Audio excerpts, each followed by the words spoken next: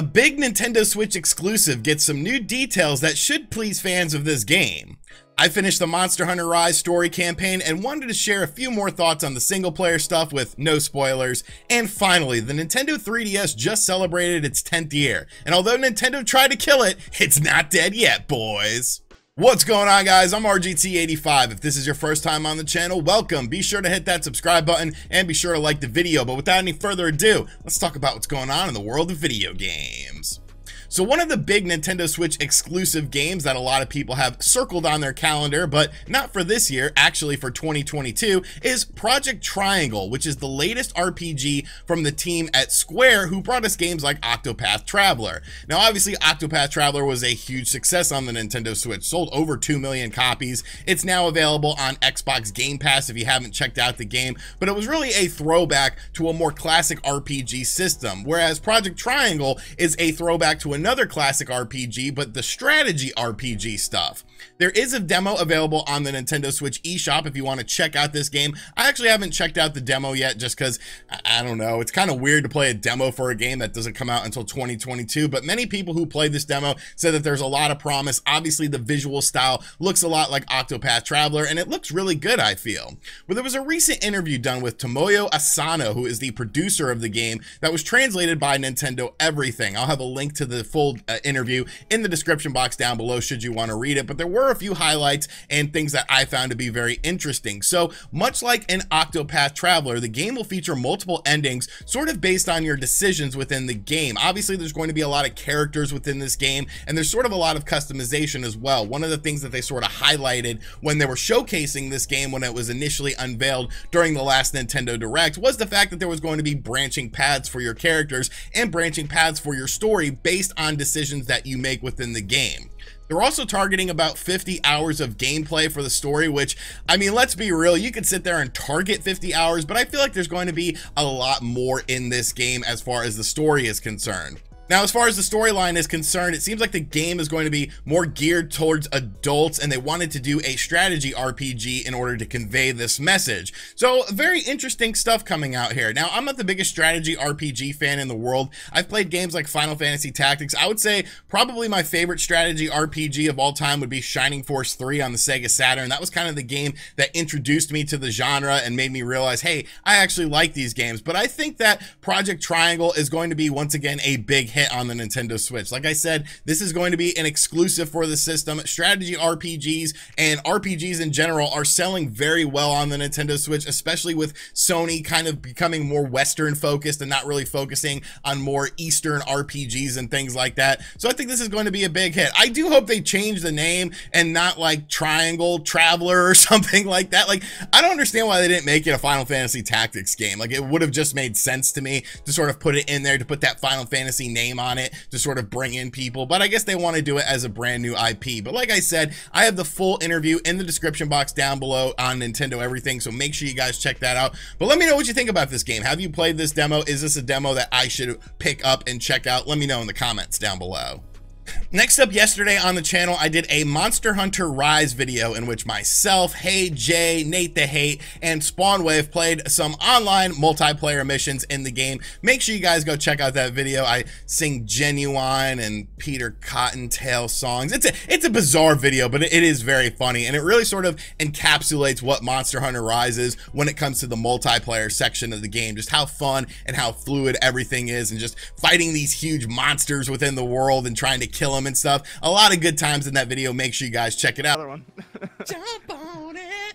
But in that video, I didn't really talk about the single player aspect of the game. I've actually finished the story of the single player as far as the mainline story is concerned. There's a ton of stuff after the game, so don't think that you're just going to play the story and then be done with it. There's, of course, more equipment, more monsters to hunt, new monsters to hunt as well after the story is completed. It took me probably around 12 hours or so. I've put about 20 hours into the game thus far, but I just wanted to highlight a few more things that maybe I didn't really focus on in that video. And one of the things I have to highlight highlight is just how gorgeous this game looks. This is the best looking Nintendo Switch third-party game by far. I honestly think you could put it right up there with games like Luigi's Mansion 3 because they're stylistically different. You know, I think this looks as good as first-party Nintendo games, even better than a lot of first-party Nintendo games. This is like something I would expect to look and play on a Nintendo Switch revision. When you're playing it and there's so much chaos happening on the screen, the frame rate is just like, oh, you know, no big deal. And the monsters themselves are just so awesome. They have all of their own abilities. They have all of their own sort of tendencies, how they interact with other monsters within the universe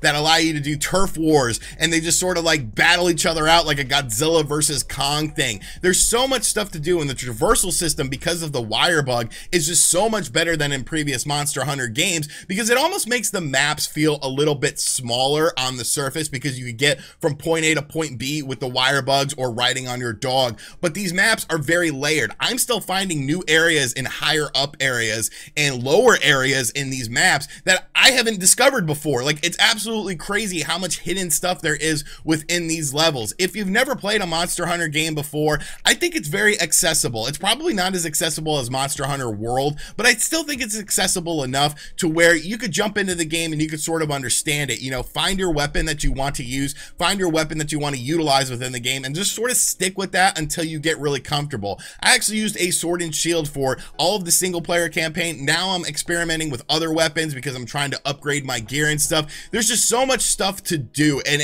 I just absolutely love this game. When it comes time to talk about Game of the Year, Monster Hunter Rise needs to be in this conversation because of just how high quality is in terms of graphics, in terms of control, in terms of frame rate, in terms of performance, in terms of visual style, and just in terms of how much gameplay you get within this game. I actually got the game from Capcom as I did a sponsored video, but I got the collector's edition of the game too, and like I'm leaving this sealed with the Magnum Alo in here. Like I just love this. I love this game. I can't say enough positive things about this game. If you're on the fence about Monster Hunter Rise, check out my video that has all the homies in it where we're having some fun playing the online multiplayer because it's an awesome game and definitely a Game of the Year contender for me. We don't know about the second half of the year, but there's not going to be many quality games that will be above what Monster Hunter Rise brings to the table, I feel.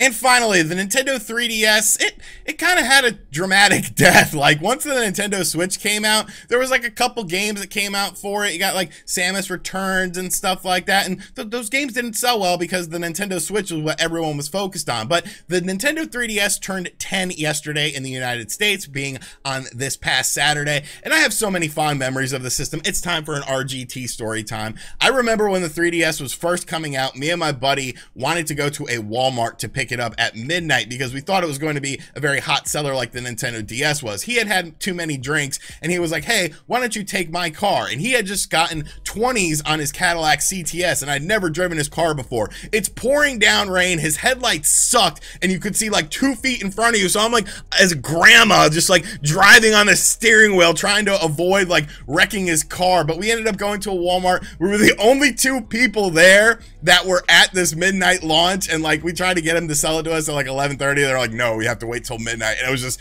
literally me and him, but it was a fun time. I ended up picking up Ridge Racer and Street Fighter 4 for the 3DS when it first came out, and just a great system, a great library of games. But you know what, kids?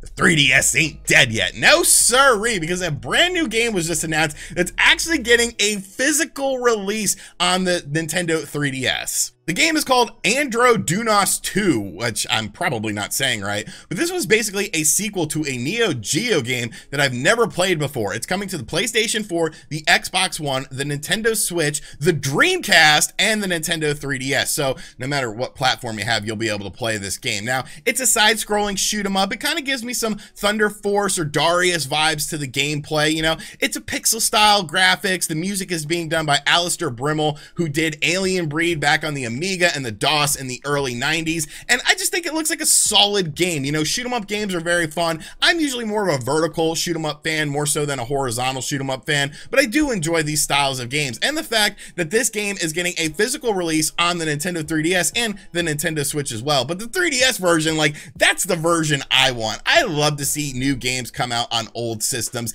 especially with a physical release. It's being rated by the PEGI rating board and the ESRB, so like, this is an official official thing. This is a legitimate thing. Now, it's going to be a limited style of thing. You have to go to a website in order to purchase the physical version of this game, but the 3DS ain't dead yet, baby. And I love stuff like this. You know, I hope limited run games ends up doing some 3DS and even some DS stuff. Like, there's so many games that have just been forgotten about on these systems, games that weren't localized, games that were available on things like the DSiWare that we just don't get to play anymore. So yes, the Nintendo 3DS is getting a new game in 2021, an officially licensed and released game, and I just absolutely love stuff like this. I think the trailer looks really cool, and I'm gonna pick up this game just because I want to own it. So Astrodeunos 2, just kind of a weird name, but yeah, you can get it on the Switch, you can get it on the 3DS, and I'll probably mess around and buy both of them. All right, folks, that is going to do it for today's video. I hope you guys enjoyed it. Be sure to let me know what you think of everything in the comment section down below. How about those New York Knicks, 5th place in the East? My Hornets are 4th place in the East. We're looking good. You know, it sucks that Mitch went down last night. Not my old plant, but Mitchell Robinson, who is the center for the New York Knicks. I hope he gets a speedy recovery. You got to start looking at that free agent market. You know, I think DeMarcus Cousins is still available. Like, he's not a very defensive player, but, you know, if you have 2 defensive-based centers, you could put him out there for offensive purposes. I think that's something I need to explore. I'm going to shut up rambling about the NBA now. And as always, guys, thank you for checking out this video. If you are new, make sure you subscribe and turn on notifications. Check out other videos on the channel. Check out that Monster Hunter video. It's hilarious. Trust me, you will laugh at least once. And as always, guys, I'll catch you guys on the next vid. Later.